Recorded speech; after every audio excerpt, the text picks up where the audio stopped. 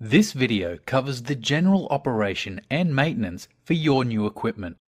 Every operator should watch this video before using the machine. Provided with your machine was an operator's manual. If you have not read this document, please pause this video and do so before continuing. This video provides information that is general and not tailored for your specific cleaning application. It does not take into consideration the health and safety risks specific to your application. Due to the many and various cleaning applications, the manufacturer, importer, distributor, or seller of this equipment is not responsible for its performance. So, let's get into it. Alright, this is our smallest ride-on scrubber that we have available. This is what we call the 66BM70. This is a 66 scrubbing rig with the 70 litre water capacity. So basically this is battery operated. Obviously underneath the seat here we have the battery charger, so it's all built into the machine. We've got the cable which we can then unwind and plug. This here plugs into the 10 amp. It's just a 10 amp power socket. It's not a 15 amp, so it's just your standard power socket. Now the batteries that we run in this machine are a gel sealed battery. They're not an acid, so they're fully sealed, maintenance free. It means you don't have to worry about topping it up with acid, and you generally get good life out of it. So you'll get on run time with this machine, you'll get a good round about 5 hours, obviously depending on the surface, 5 hours run time. And then you're looking at about 6 to 7 hours charging time if you're recharging it. The batteries on this machine, you get up to about 800 charges out of the batteries as far as life goes. Okay, so our clean water's in the front, our wastewater's in the back here. What we have here is a basket which will capture all the large objects as you're picking up the water. Means you can pull this out and clean it easily. Then you have a filter on our suction line which needs to be pulled out and inspected after each use. It can be rinsed out under a tap, rinsed out, make sure it's dry and put back in. And we have a float, a ball float, which basically as the water comes up it picks up the ball and then blocks off your suction. This is to stop any moisture getting into your suction motor. One thing you need to be aware of is that you don't have too much foaming, because the foam will not pick up the ball and therefore the foam will get into your suction motor, and obviously if moisture's in your suction motor it's not something that you'll be able to claim under warranty.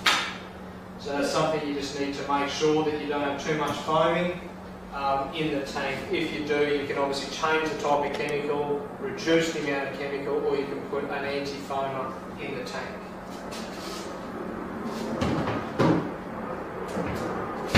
As far as putting water in your tank, we've got a hose fitting here, so it's very easy to connect your hose straight on.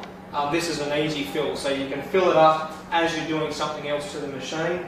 And it's got a little float in there, so once the water level comes up to its maximum, it will trigger off and block off the water supply so it doesn't splurt everywhere. This here is where you put your chemical. They can be removed. You can either put your chemical and your water in there as well. And you can run up to 40 degrees in temperature, so you can run warm water in it. Now this hose here is what will tell you how much water you've got inside the tank, and also this is a way of emptying the clean water if you wish to do so. So to take off your brushes off this machine is extremely easy. It's just a matter of a push button, which I'll show you the button in more detail in a minute. But if we hold this button down for 3 seconds, the brushes will drop off and they can be easily removed. Now we obviously have a series of different brushes and we have pad holders, so depending on the application we can put a variety of different ones on. So it's a very easy setup of removing it. Put the brush underneath, make sure the other one's underneath there. Then to put your brushes on, you lower it, go to operate the brushes, and then the brushes are now on. So it's a very easy off-on, way of putting your brushes off and on. So this is your handle for lowering your brushes. So this handle can be extended if you're giving more leverage if you need it. You can drop the brush down, and as you go the brush is engaged, and then you can use this to just lift up the brushes. So you'll notice the brushes won't go while it's in its upward position, only when they're down will the brushes run, and as soon as I take my foot off the accelerator the brushes will stop. So with the squeegee, this is another wear and service item for your machine. The squeegee assembly can be easily removed, the hose can come off. Undo this, pull off your squeegee assembly. Now these squeegee blades are obviously a wear item, they will wear over time. What you can do is you can release these wing nuts and obviously rotate it and spin your squeegee around, so you will get up to the 4 edges to it. Good habit to pull this off regularly and just inspect it in view of making sure it stays clean. You can also remove your suction hose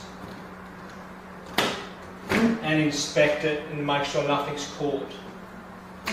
Now when flushing out your waste tank, this can be, you can drop your water by releasing it out of this hose. Very easy, to take your cap off, you can kink your hose and then release the water. Now if you want to flush everything out of the tank, this cap can also be removed and you can get larger objects out if need be, or in view of sort of getting all the water out of your tank.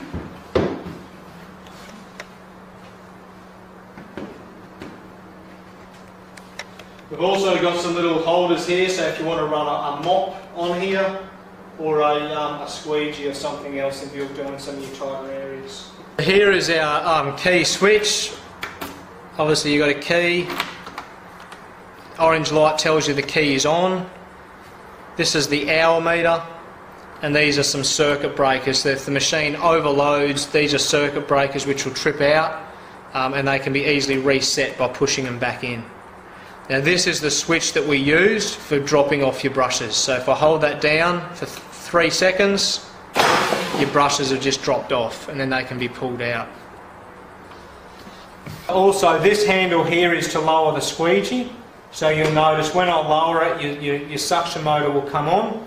When I raise it, that suction motor will keep operating for at least 10 seconds. That means that when you pull your squeegee up, you're not leaving water trailed everywhere. So you'll notice as I drop it, the suction motor comes on. As I pull it up, that'll stay on for about 10 seconds and keep running to sort of get rid of all your moisture. Thank you for your time, and we hope this video has been helpful. Remember that regular maintenance of your machine is recommended to optimize its life cycle.